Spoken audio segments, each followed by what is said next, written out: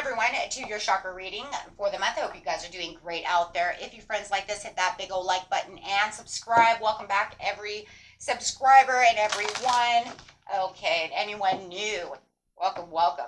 Okay, guys, if you're looking for a personal reading, you can find all the information in the description area. Also, I have my second channel in there as well. I'm going to get ready to start doing some more videos for that meditation channel. So let it go for a while so I could just focus on this and focus on my family life. And so now I want to start integrating that again, especially during this beautiful Taurus season, since I am Taurus. So I want to take my doors and open them as much as possible. Okay, guys, so the first card coming out for you is this.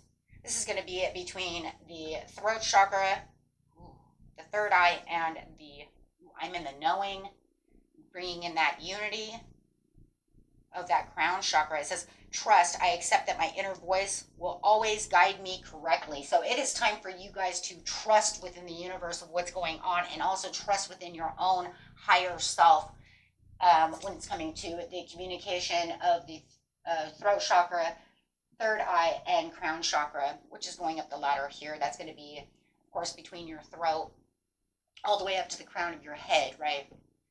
And your third eye being between the brows. Okay, so it's just really saying it's time to trust. Trust within the universe, trust within yourself. You know what you're doing, right? We all know. If we have that, you know, that unless you know you're in a self-doubt situation and you know it feels negative, because there's a way of knowing when we feel negative, and that means we're not trusting within that situation, right? Do not allow confusion to become your bestest friend, because that does not help you, right? We want to trust. I know that there is no greater goal than to love. This is through the success. So trust within the success within yourself. You know what is good and what is not good when it comes to this. You know that there's a success waiting out there for you, right? Do not downplay yourself is really what this really feels like with worry. I'm not going to get that job. I'm not good enough. Why? You're just as good as everybody else. Maybe there's always going to be someone better than us. Okay, we're just built that way. It's kind of like, if you're a wrestler and you hold that gold belt, you're only going to hold that gold belt for so long, because there's going to be a wrestler that's going to take it. You know what I mean? There's always going to be somebody better than you at certain things. But that should never worry you, because no matter what, when it comes down to the thing, how much should you give? How much you try? You know what you're worth, right? We're all worth something. And I am learning that worry doesn't change an outcome. Worry does not change an outcome. If anything, it makes us sick. So why are you doubting it? Just trust within the situation. I would say it's better to walk in and trust within the situation and try than to hold back and do the play victim thing of, oh my God, I'm so worried. Oh, I'm not going to do this. Oh, I'm not good. But you never tried, It's better to try and be let down than to never try at all. Right? Because you just don't know. But sitting around worrying just makes us sick with anxiety. Humor. I choose to focus on the lighter side of life. Absolutely. So you give it all. You open up your heart chakra. You give everything that you give to whatever it is you want. Right? If it doesn't work, you go back at it. You go back to the drawing board. It's kind of like falling off that horse. You dust yourself off and you kind of laugh and say, you know what? It didn't work. Let's do it again. No matter what the situation is, the scenario is the situation. Find a little humor in life and say, you know what? Well, it didn't fucking work, so let's go try somewhere else. So many people will just, it doesn't work, and then they're just like, you know what? You get into this place of feeling useless, or feeling like I can't find my purpose, or feeling like everywhere I go, I'm always let down, and this is why a lot of people stop loving. But in seriousness, once you raise that vibration and stop worrying about the way things are going, and stop using Steve as an example for everybody, change the vibrations. You stop running into Steve.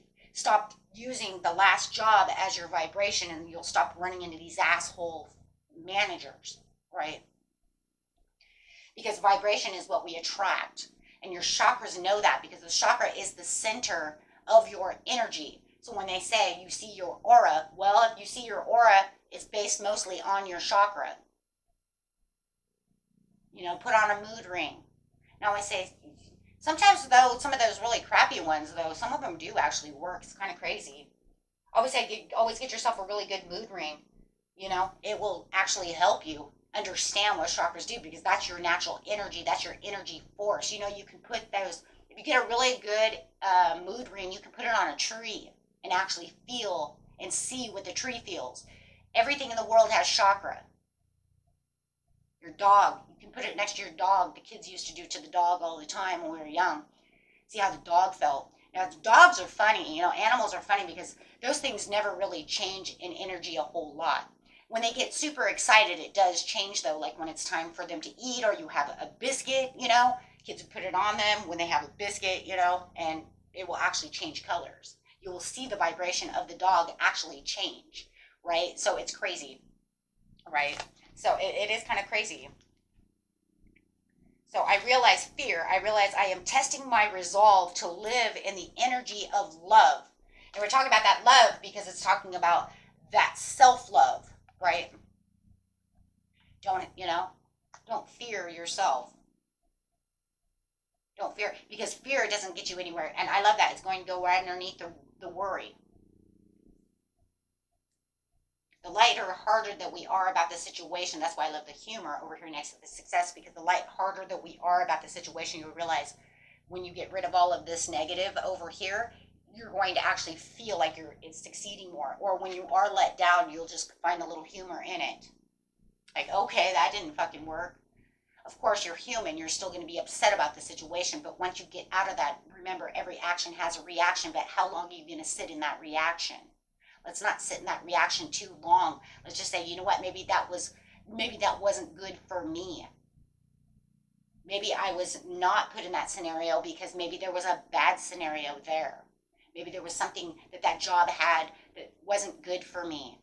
Maybe I've been tested too much with being with assholes, and there's a lot of assholes that work there, so maybe God did not allow me to be there. My higher self, God, the universe, however you want to see it, did not allow me to be there. Energies thereof, because I don't need to be in that type of situation again, because that's what I was vibrating when I figured out this job. What was I vibrating? Low energy. So where am I trying to put myself? Into low energy. And Spirit says you don't need any more low energy. Maybe that person and I didn't work out very well because he's going to turn out to be an asshole in the end, right? So they're going to take you out now before it ends up getting blown out of the water, before bad things happen. A lot of people say, man, and I lost a really good guy. Did you really lose a good guy, though? I mean, I don't know. Did you meet his last girlfriend? I mean, did we really lose somebody good?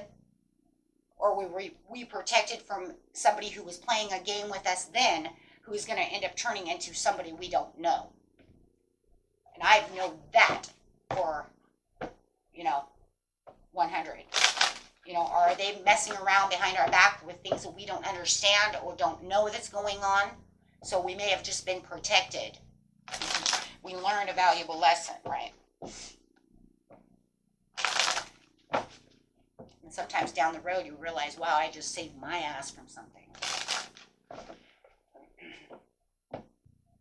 So, really focusing on things that really bring you motivation, really truth-seeking and really looking at things is actually going to allow the fear to go away, right? And it's going to bring in this fast action.